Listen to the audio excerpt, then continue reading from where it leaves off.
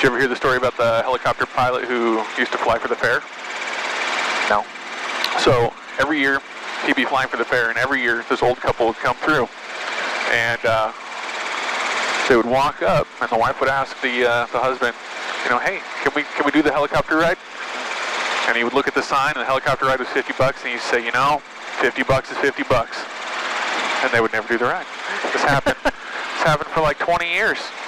Finally, this old couple has gone from their 60s to their 80s, and they walk up. She goes, I want to do the helicopter ride. This is like the last time we're going to be able to do this helicopter ride. He goes, well, $50 is $50, and the pilot walks out, and he goes, you know what? I've seen you guys every year for 20 years.